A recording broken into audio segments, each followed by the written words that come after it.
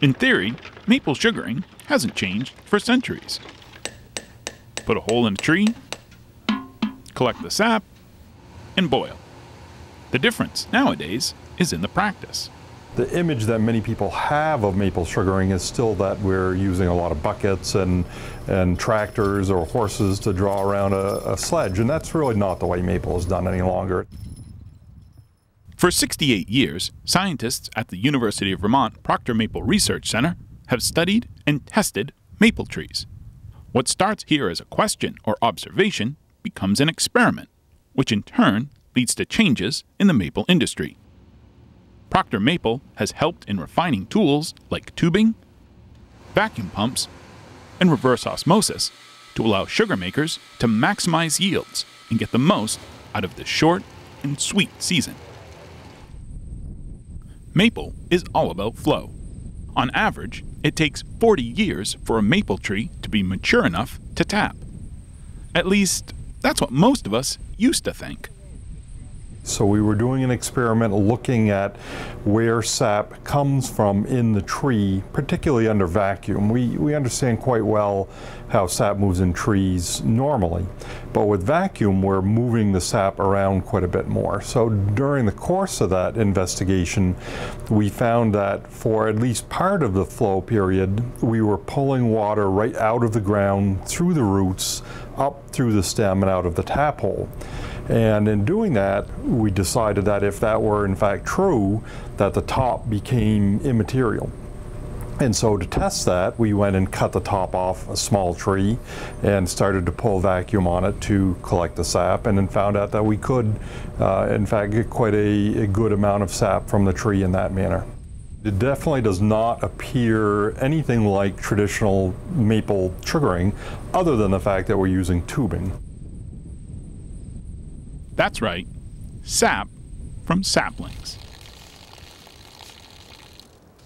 Certainly there are a lot of head scratches and what, sort of, oh, that's interesting. But, I think we thought about this and worked on this for a long time without really being able to talk about it. The research into tapping saplings began in 2010. Abby Vandenberg worked with Perkins to make this discovery. The fundamental level at which I operate is scientists interested in how trees work. And from that level, this has been, just a really neat research topic to explore. Does this work physiologically? What is the physiology involved? This is very similar in some ways to lots of other existing agriculture. So as someone interested in agriculture, it just kind of seems like a natural extension of practices that we already use. To me, this represents one other tool in the toolbox for producers that might have some obstacles to expanding their operation. This technology is still years away from being commercially available. Vandenberg and Perkins expect this plantation approach will benefit sugar makers with land constraints, or as a way to recoup losses after storm damage in 7 years instead of 40. No matter how beneficial this approach may become, Perkins knows there'll be doubters. I think the general public really just needs to understand more about the process. When they first hear about it, we're killing baby trees, and that it's something that they think might swamp the maple world with syrup and could harm maple producers, or that the syrup is going to be different. Well, it isn't. The syrup is exactly the same. It's made by trees. It's sugar they're just pulling out of a tree.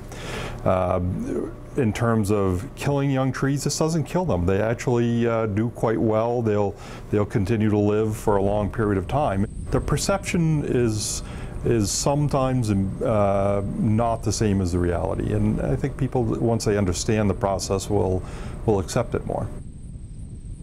No matter if a maple is stately or skinny, the sap won't run up or down without cycles of freezing and thawing. When it comes to sugaring, it's Mother Nature who gets the final say. Over time, I think the plantation method is probably going to become more and more commonplace.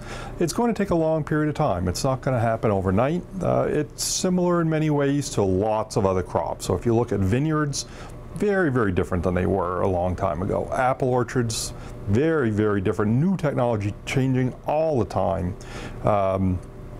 Christmas tree plantations. If you would ask your grandfather about going to cut a Christmas tree, you would not have gone to a plantation. They just didn't exist back then. And now it's a very strong tradition for people to go out and cut their Christmas trees in a plantation. And so just over a couple of generations, things change. And we don't really perceive them because they're happening over that kind of time frame, but they do change quite a lot. As this plantation method shows, the experiments at the Proctor Maple Research Center always sugar off to a greater understanding of the world around us. In Underhill Center, I'm Keith Silva with Across the Fence.